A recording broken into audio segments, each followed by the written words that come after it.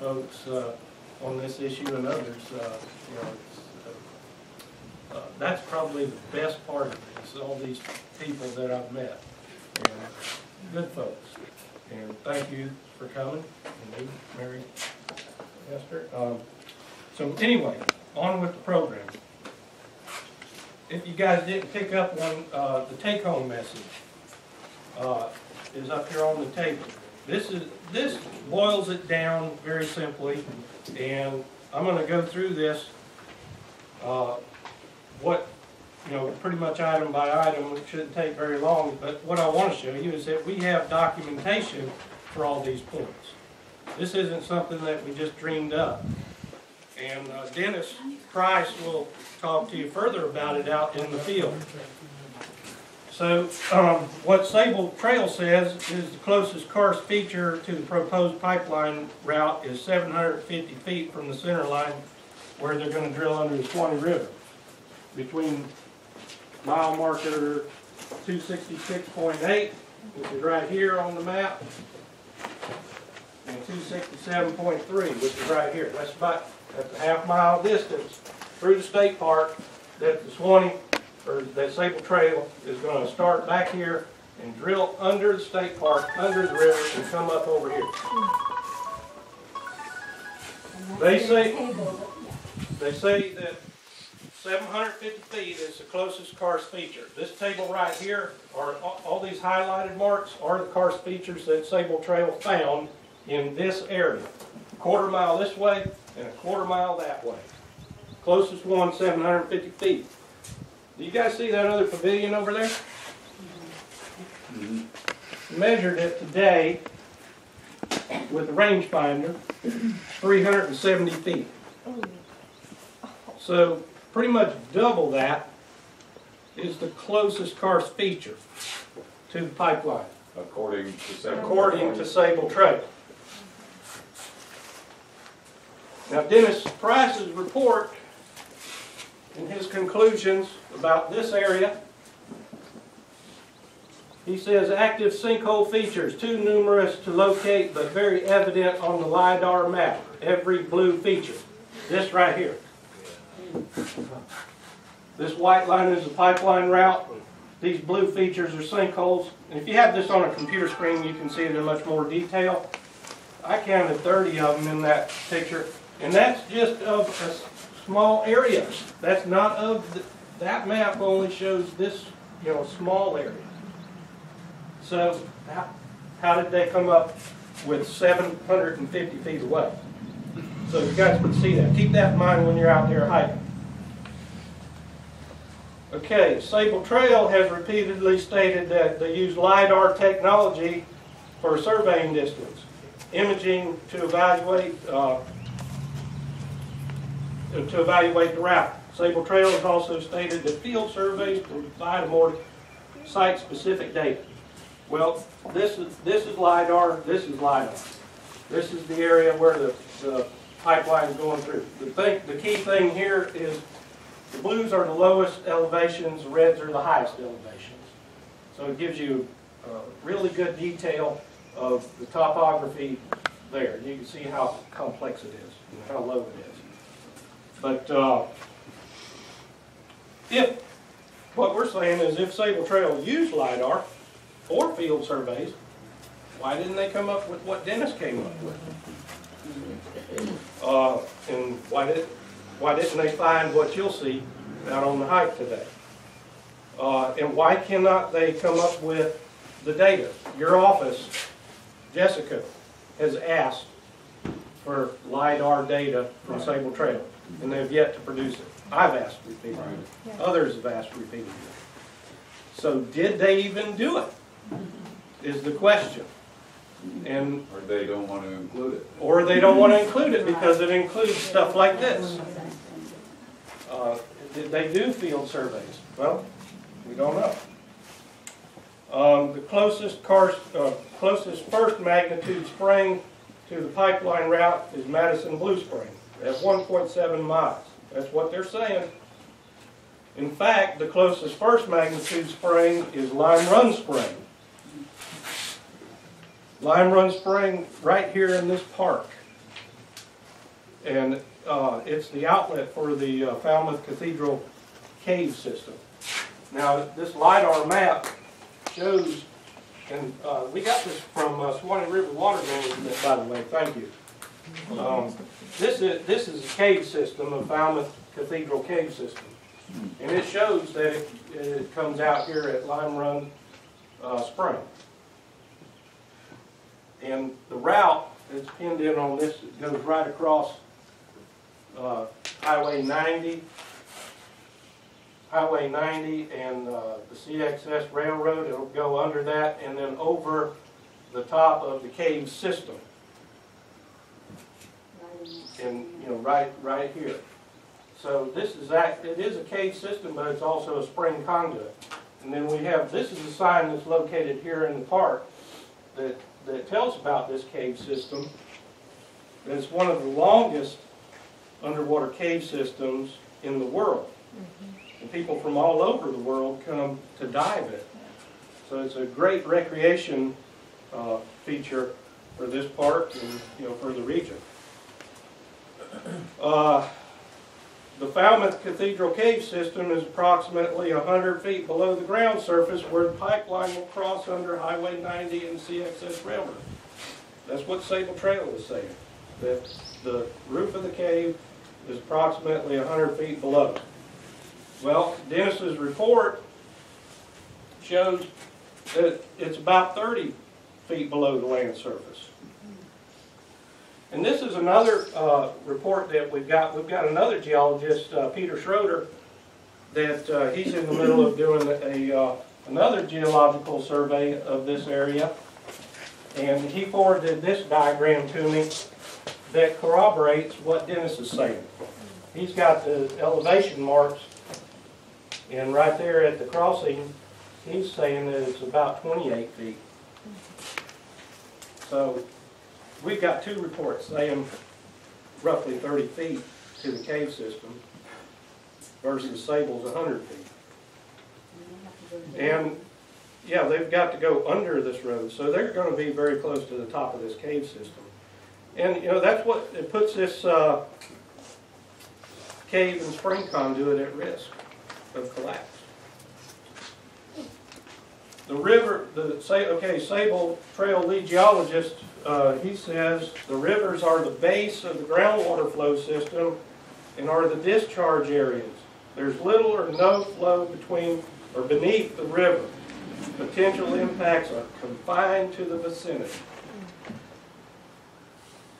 The first item that we have is a dye test from DEP and Suwannee River Water Management. This dye test shows connectivity between springs, the Falmouth Cathedral cave system, and springs in the area. Let me see this. Here. And anyway, the Lime Run Spring that you see this Falmouth Cathedral cave system connected to here is not the only spring that is connected to the Falmouth Cathedral cave system. We've got Ellaville Spring, Suwannee Spring, and Lime Spring up here on the river. All of 4 of those springs have been shown to be connected to this spring conduit. So this could have a dramatic effect on this park and these springs if anything was to happen with that cave system. And this map over here, these purple lines on here show all the mapped caves in this area, except for the Falmouth cave. And you can see that there is water flow under the river in these caves because they go under the river. This particular cave system goes under the Suwannee, goes all the way up here, goes under the Withlacoochee, under the Withlacoochee again, and under the Withlacoochee again. So there is plenty of water flow under the river, and you can see how far felt an effect here would be felt potentially, or vice versa. And as many of you know that live around this area, when the water rises in the river, your wells turn brown. And we get surface water contamination into these wells. Well, some of these wells are miles from the river.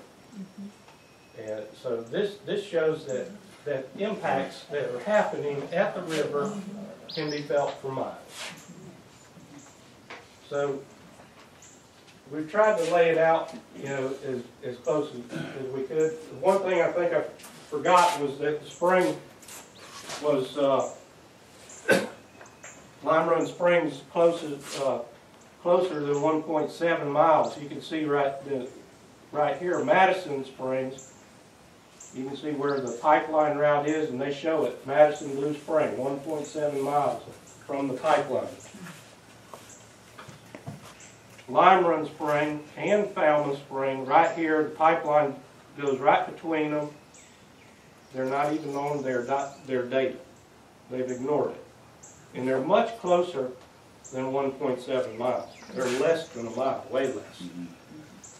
So I don't know the exact, I'm not a surveyor, I didn't survey it, but you can see on this map that Sabal Trail just left that information out of their documentation.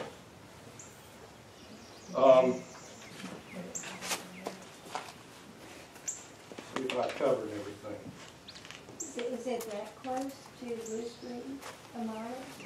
1.7 Chris, what's really scary, Madison Blue Springs, yes. Chris, what is really scary, their contingency plan, if they do break through the cave top, the way they're gonna fix it is gonna put concrete, or pump concrete into there, which if they do that is silly, all they can't fill it anyway. They will block this flow underneath. That's in their karst mitigation plan. That's in the EIS report, that's the plan. But It's nothing. they say, according to Dennis's report here, Sabal Trail doesn't have a karst mitigation plan to address a cave collapse. They don't? No. Not if that were to happen. If that were to happen on that cave system. Well, one place it says and they put concrete into it. That's if they have a sinkhole form, All right. or over, you know, along the route as they're putting the pipeline in, installing the pipeline, to my understanding. Which is truly not a plan. You Right. can't fill it with concrete and not expect a conduit to be impaired by that. Right, same thing. But I'd also like to point out, these two areas right here, the Suwannee River crossing site and the Falmouth crossing site, that's what we have scientific data to back up our claims. Dennis has been kind enough to do a report on it, and we've got another geologist working on it. But there are other areas of concern that are similar to this, raise the same kind of questions. We've got down here in southern Suwannee County, where this pipeline is to go over another cave system, the Little River Cave System. And right just south of that is the compressor station site. And then you go to Marion County, like Janet was pointing out, there's the Rainbow River area. And she showed me where there's a known spring, the Rainbow River spring, and then a karst window. And if you draw, and the pipeline, and if you draw a line right between those three features, you know, you know that there's a conduit under there. Just common sense will tell you that. So the other thing, you know, we all talk about we're worried about the economy. Well, Sabal Trail says, you know, this is going to be great, we're going to bring jobs, etc. We all know that there's only going to be a handful of permanent jobs. Yeah. We know that. According to DEP and the Florida Park Service, this park right here, Suwannee River State Park, says during a year of average river flows, annual park attendance at Suwannee River State Park is usually more than 700,000, with direct economic impact of more than 30 million. Right there. So any impacts that this pipeline is going to create will have a direct economic impact on this region. Who's this from, Florida State Park? DEP, trail, greenways and trails. And there's a huge And- water bottling plant on Blue Springs Right. that is, he is And- employs all these people in Madison County. We can't So- do that. So anyway, just to kind of conclude, you know, this iconic Suwannee River, you know, it's been a cultural and economic resource dating back to when the indigenous people inhabited this area, these lands.